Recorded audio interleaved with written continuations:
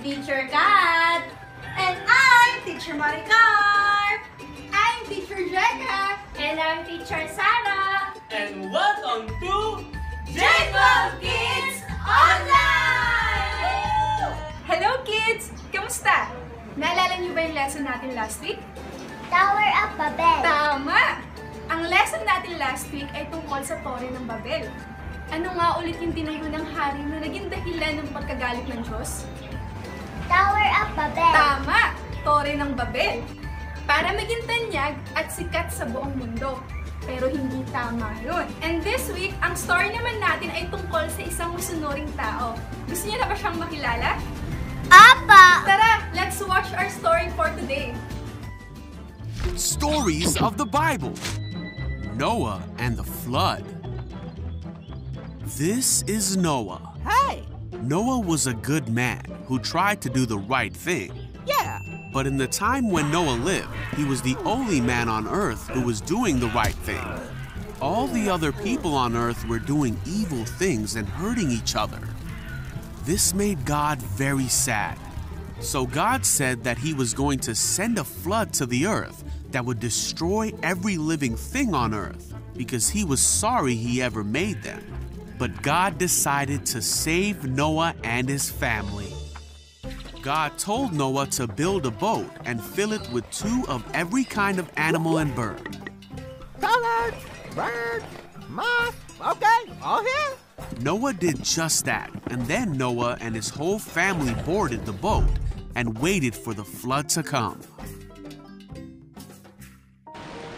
The rain fell hard for 40 days and 40 nights. Whoa! Water covered the whole earth, and the boat floated safely on the surface. Water covered even the highest mountains on earth, but Noah and his family were saved. God remembered Noah and all the animals on the boat. God sent a wind to blow across the earth, and the flood began to go away.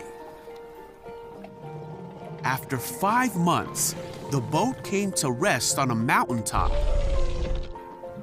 A few months later, the other mountains could be seen.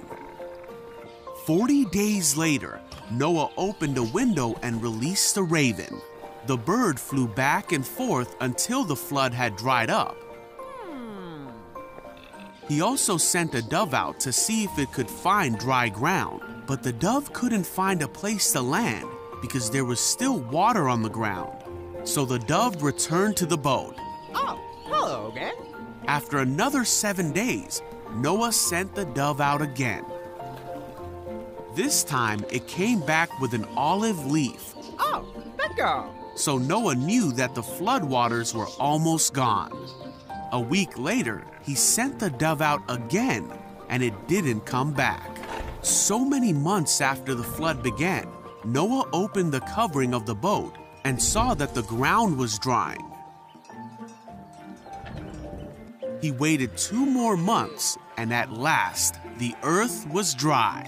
Then God said to Noah, "Leave the boat, all of you. Release the animals so they can be fruitful and multiply throughout the earth." Okay! So Noah, his family, and all the animals finally left the boat. See ya! Noah built an altar to the Lord to make a sacrifice to God. God was pleased with Noah's offering and said to himself that he would never again destroy every living thing on earth. God blessed Noah and his sons and promised them that he would never send another flood. He gave them the rainbow in the sky as a sign of this promise to Noah, his family, and all of mankind. Napakaganda ng story na pinanood natin. Di ba nakita nyo na napakasama ng mga tao at dahil doon nagalit si Lord. Ngunit may isang tao na naging matuwid sa kanyang paningin. Walang iba kundi si Noah. Ano nga ulit ang pinagawa ng Diyos kay Noah? Malaking arko. Tama! Malaking arko!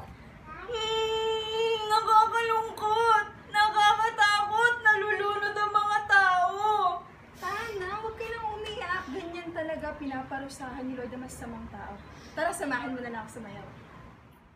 Tara kids! Sumayaw tayo!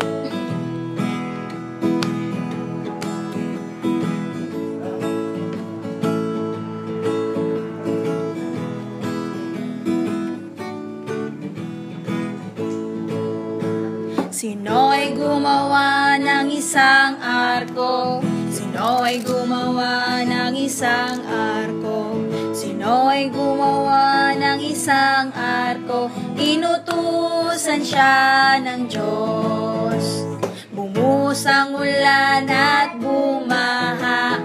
Bumuhos ang ulan at bumaha.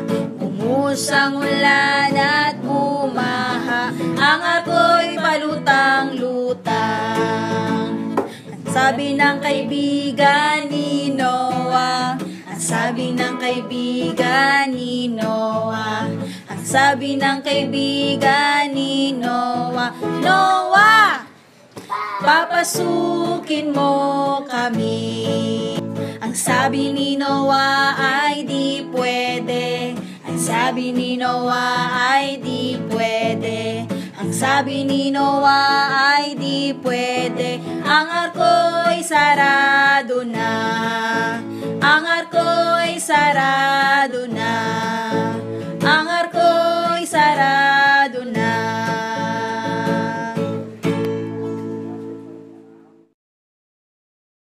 It's activity time. Ito ang mga gagamitin natin. Papel at crayons. Okay, let's start. First, let's use color red.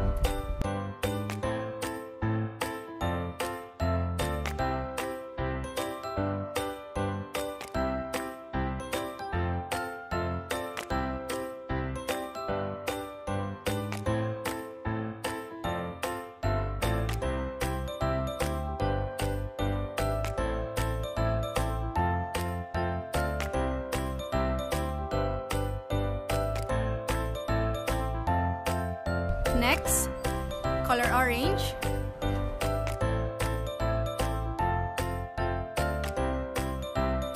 Next, yellow.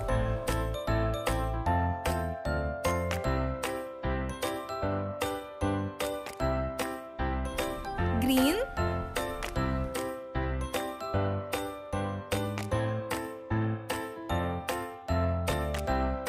Blue.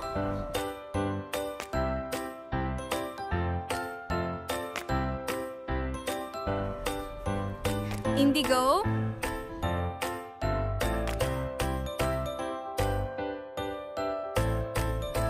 Violet.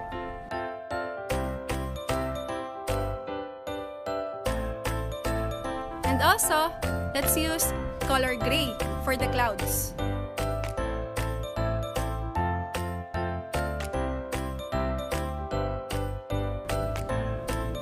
Okay, that's it.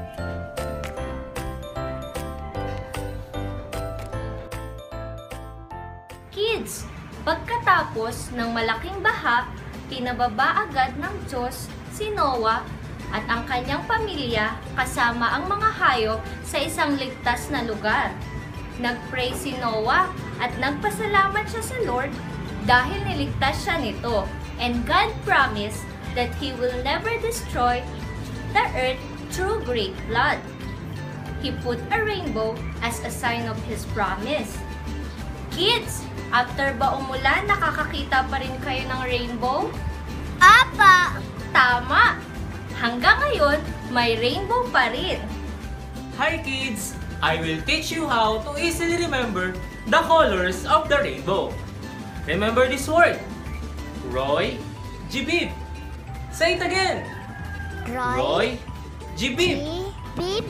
R stands for red. O stands for orange. Y stands for yellow. G stands for green.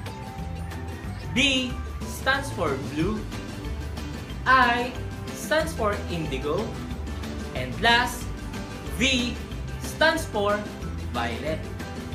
Is that clear, kids?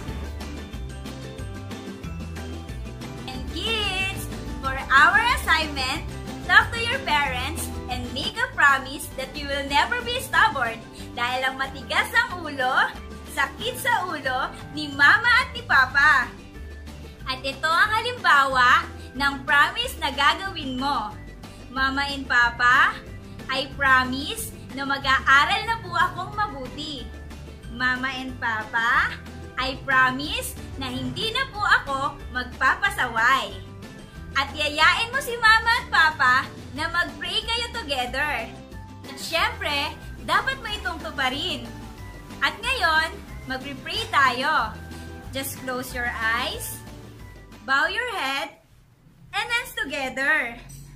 Father God in heaven, marami pong salamat dahil binigyan mo ako ng pusong sumusunod. Lord, gabayan mo po ako na patuloy na maging mabuting bata, patuloy na maging masunurin, at makikinig ako sa aking mga magulang. Marami pong salamat, Ama. Patuloy mo akong gabayan hanggang sa aking paglaki, ganun na din ang aking mga magulang. Ito po ang aking dalangin sa pangalan ni Jesus. Amen. Napakagaling mong manalangin. At ito naman ang mga batang masisipag spotted na nag-send ng kanilang activity.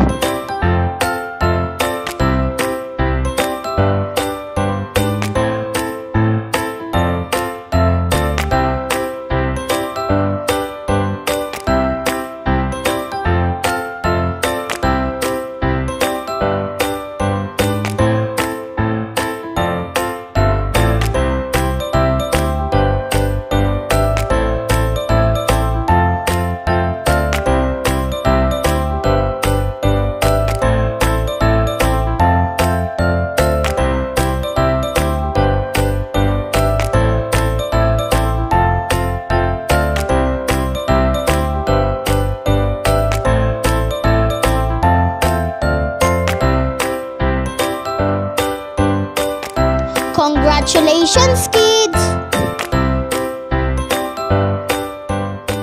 And kids, don't forget to Like, share. to our Raining Life page. See you next Sunday. God bless you!